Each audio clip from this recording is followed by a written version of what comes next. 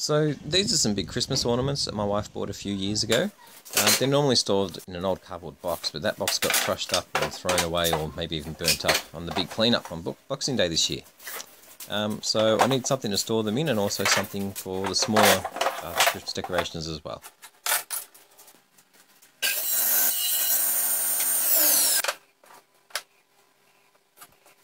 This is something that I'm only going to use once a year or so I didn't want to spend much time or money on it.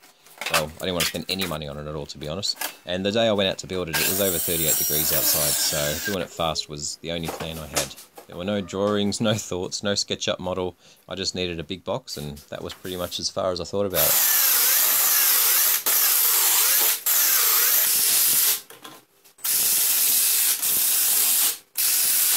Luckily, because I've made so many of these mega shoeboxes over the past year, I've got heaps of plywood and MDF sheet good offcuts, so I figured this would be a good project to cut down on some of them.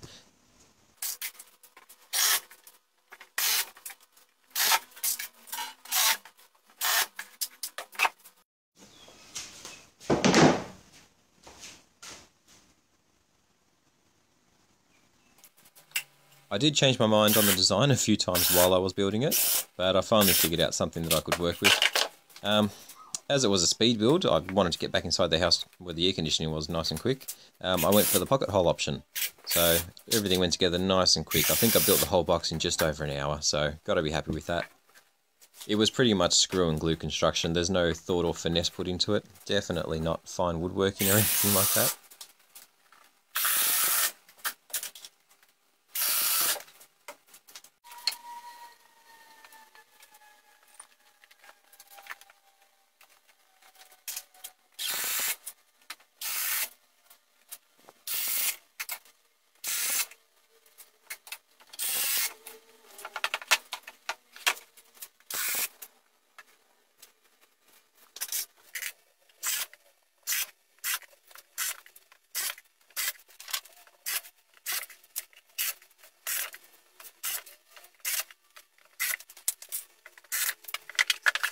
This part here is just pure laziness. Instead of taking the time to measure the base and cut the panel to fit, I just screwed the base on and then put the whole box on top of the saw to trim it down to size.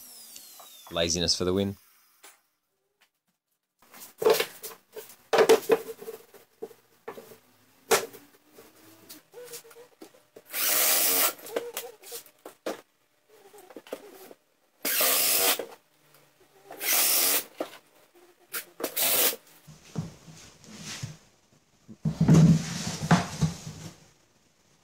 The plywood on the lid panel was actually warped, which I didn't notice at the time.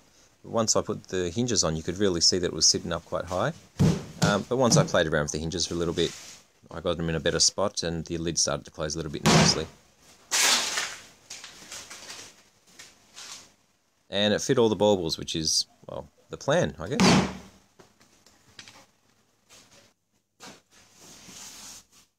I found an old tin of paint that still had some left in it, so gave it a splash of that, and also installed a couple of magnet catches just to keep the lid shut a little bit firmer than it was, and that was it.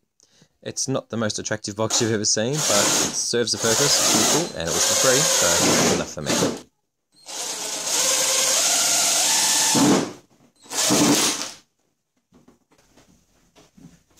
So that's the bauble box done. All I added to it was a couple of magnetic catches just to keep the lid a little bit tighter than it was. There's a warp in the plywood here that I didn't notice when I put it together. I know it's not a very exciting project, but it's something that I had to build quickly. I did it on, it was like a 38-degree day out here, so I just came out, cut the wood up as quick as I could, stuck it all together, and this is what I ended up with. It's going to go under the bed now, and it won't come out till late November when we start putting the tree up again. And yeah, so not a very exciting project, but what are you going to do? Next week's project is one of those octagonal trays that I showed a little while ago. It's drying up behind me at the moment, so hopefully I can finish that one off today and get it up next week. Other than that, thanks for watching. Sorry it was so boring. I'll see you next time. Bye.